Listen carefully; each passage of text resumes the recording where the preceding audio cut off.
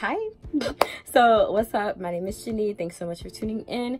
Today I'm going to talk about the 10 things I learned in 2019. And I've been gone for a while. Like, for all my long-time subscribers, yo, what's up? I missed y'all. Like, I missed me too. I missed being on here too. Like, for real. Like, these past few months especially. Even though I've been working 2 jobs, like, especially since I've been working 2 jobs, like, I need like I need a creative outlet. I need my like creative juices to flow. So yeah, so thanks so much for tuning in. We're gonna talk about the 10 things that I learned in 2019. And this is all comes from all the experiences that I've experienced this year since I've been gone. Y'all gonna get a little taste of what I went through since I've been gone. So yeah, thanks so much for tuning in. If you're a new viewer, if you haven't seen this face before, make sure you hit that subscribe button first of all. Leave a comment. At least leave a comment, you know, talk to me, say something, whatever. But yeah, thanks so much for tuning in. We're about to get right into the video, whatever. So I'm a friendly person. I'm bubbly, I'm outgoing, but the #1 thing I learned, because it bit me in the ear, okay, was to stop trying to befriend people that I meet at work. Like, honestly and truly, like, I went through so much. Maybe I'll tell y'all some stories later on, because I got a lot, okay? But yeah, stop trying to befriend everyone you meet at work. You know, my personality can be a little contagious, you know. I can make friends easily, but a lot of people are fake.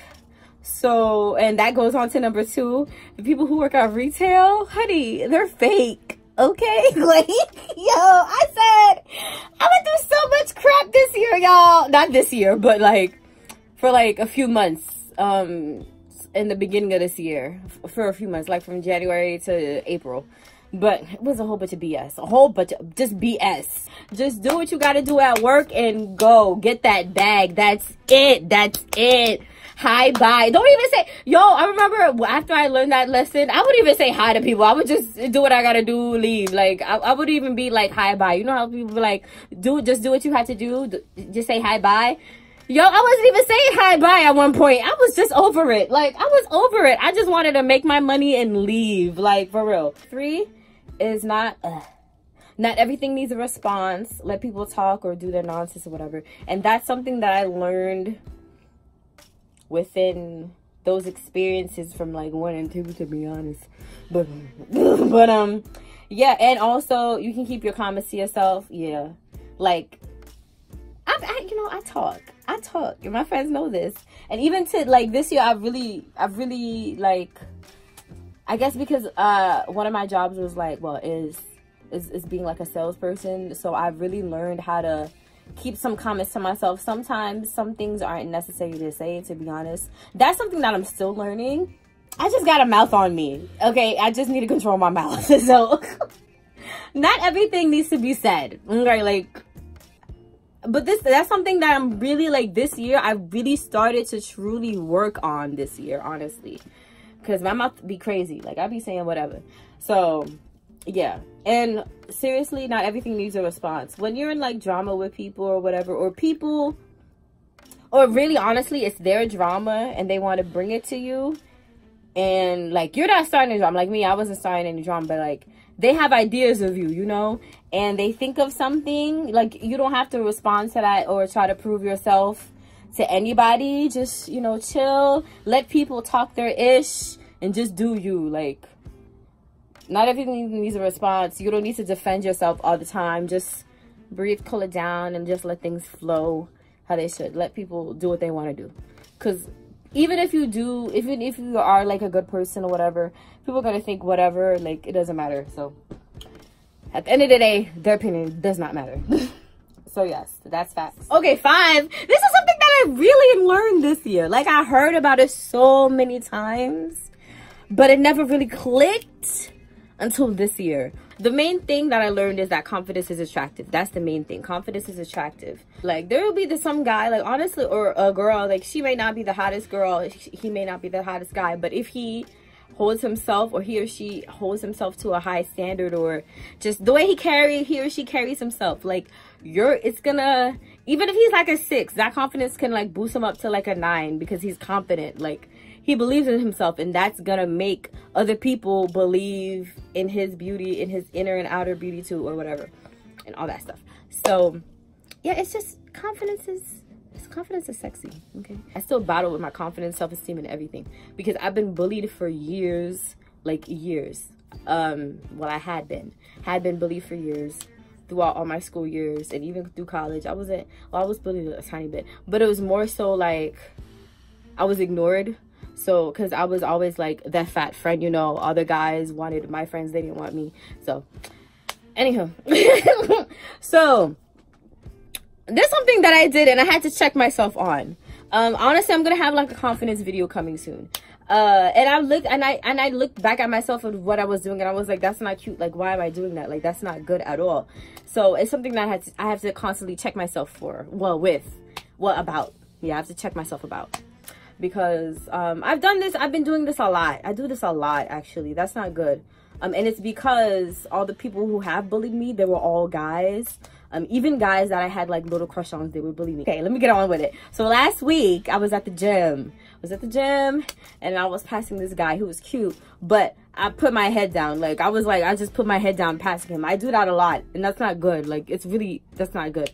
Like, I never look at, but now I'm starting to, because I remember the other day I was at work, honey. I was at work, you know, and it was this fine boy who came. He was doing he was returning something for his mama, honey, and I was like, that day I was like, you know what, let me get it together. And then I was like looking at him in his eyes. I wasn't shy. But a week ago I was like, I did that a lot, and it's not good. Like, when I walk by certain dudes, I'll just look at the ground, like, as I'm passing by, like, look down, which is not good. Like, as a lady, and I always hear this quote, you know, when you walk with your head high, all that stuff. It's beautiful. It's a beautiful thing when a woman does that. Don't put your head all the way high, but, like, you know, because your neck might hurt. But be in your skin. Be comfortable. Look like you're comfortable in your skin. Okay? Seriously. So yeah, that's what I was saying. Like, what I did wasn't attractive at all. It wasn't cute. Like, just walking, and then when you see a cute guy, you just put your head down and just walk past him. I don't know. That's just weird. Like, I didn't need to say anything to him, but like, I do that. I've noticed. Like, I've realized that in the past, I've done that a lot. And now, like, starting last week, honestly, I'm really checking on myself on it, and like, not to do that, because that's not good. But anywho, I guess this is 6. So this is something that I learned a few months ago. So a guy, I mean, I knew this, I've heard about this last year, but I really experienced this crap like a few months ago. A guy will make time for what he wants. If he wants to, you'll know automatically. Like, you'll know. Like, okay, so for me, for example, I'm gonna put my business out there. It is what it is. Anywho, so I met this guy online on an app like in August, and we talked for a while. Like, we were talking for a while, and we're pretty much from the same town, or maybe he's like from the next town over, but we live within a 5-mile radius from each other, so he close. So yeah, so we were just talking. We talked every single day. We always, well, in the beginning we talked about meeting each other, but it just never really happened. My point is, I feel like a lesson that I learned is like, okay, if a guy wants to meet you, wants to see you, if he's serious about you, I feel like he should be able to like meet you and go on a date with you within a month, you know, a month of y'all talking, within a month or less, like, honestly, or 2 weeks, you know, within a month. Like, if it's like, if you've been talking to this dude every day and it's been a month and y'all haven't seen each other, just cut him off. Like, honestly, like, if it's been more than a month already, y'all haven't seen each other yet, and y'all live close to each other, but y'all talk every single day, just cut him off, because he's wasting your time. Like, he's just wasting your time. So that's something that I learned. I don't know why I carried to 3 months looking like boo-boo the fool, but whatever. Oh, this is a huge one. Being busy and productive are not the same. Okay, they're not the same. So they can be the same, but they're not always the same. So this is from my experience, to be honest. This is like part of my self-reflection, honestly, because like I said earlier, I've been working 2 jobs lately these past few months, and I've just been busy.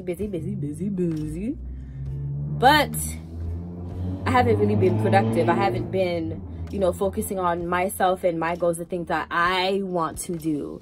So I wouldn't say, even though I've been working 2 jobs, I wouldn't say it's productive. Well, for one of them it's productive. For the other one, it's not that productive. That's why I'm thinking about leaving it, but I'll do it soon.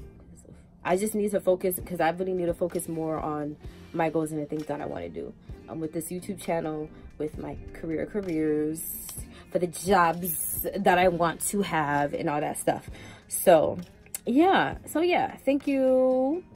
And that's pretty much all. That's pretty much about my 10 things that I learned this year in 2019. Thanks so much for watching. Don't forget to like, comment, subscribe.